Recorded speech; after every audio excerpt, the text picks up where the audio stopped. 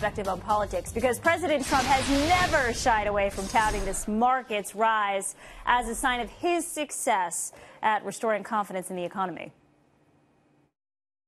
The stock market has smashed one record after another. Our stock market has reached an all-time high today. The stock market is at an all-time high. We're just hitting another record right now on the stock market. You see what's going on with the stock market. They know that we know what we're doing, so it's going up at record clips. Are there political risks to this? And what could a potential government shutdown mean for the fragile markets? Here to weigh in, former DNC Deputy Press Secretary Jose Aristimuno and Media Director for Campus Reform, Cabot Phillips. Gentlemen, good morning. Good morning. All right, Cabot, do you think it's irresponsible for a president to tout the market's rise and $8 trillion plus created in stock market value since the election?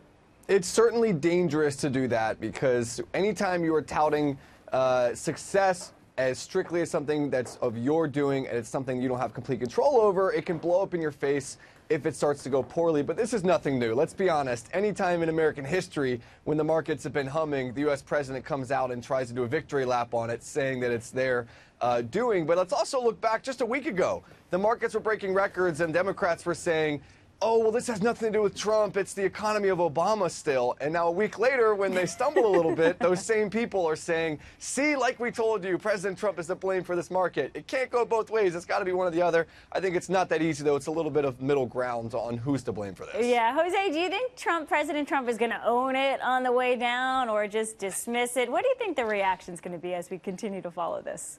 Of course not. Any sort of failure that has to do with President Trump, he's not going to tie himself to that. Look, the stocks are going to come up and come down. That's part of it.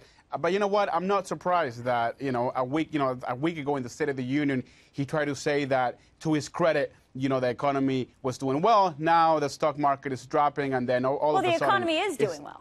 Well, no, the economy is doing well, but talking about the stock market specifically, it goes to show that President Trump doesn't understand basic stock market principles. So, look, I'm not surprised that this is happening.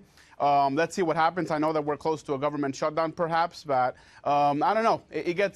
It's tricky when it comes to the president. All right, let's talk about that potential shutdown, Cabot. Fox News is told that House Republicans plan to vote today on a bill that would fund the government, so we're still kicking the can down the road here, until March 23rd. There will be an additional sweetener for defense spending, but nothing on immigration attached to it. Do you expect such a continuing resolution, if you will, Cabot, to pass?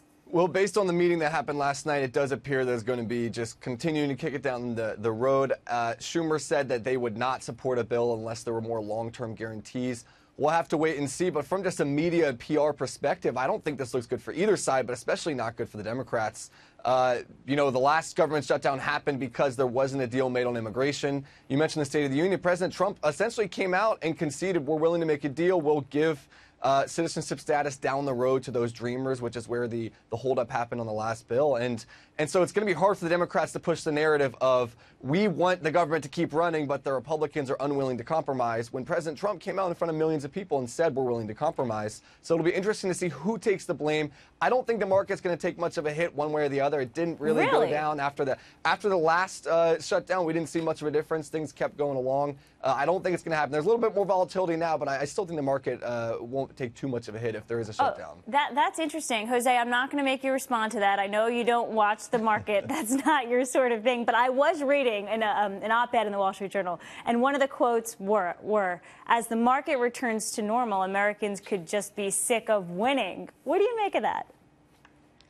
Look, I mean, let me say one thing and respond to the other guests on the government shutdown. This isn't a Democratic or a Republican issue. I mean, the Democrats want to work with Republicans to make sure that we keep the government open. I think we're going to keep the government open. But you know what? The issue here is that we're going to keep it open till March, and then March we're going to have this conversation all over again. I'm just tired from both sides that we continue to doing this continuing resolutions and not get a long-term solution. Enough with this. Yeah, that's kind of how it works in D.C., unfortunately. Jose, Cabot, thank you very much for waking up with us. All right.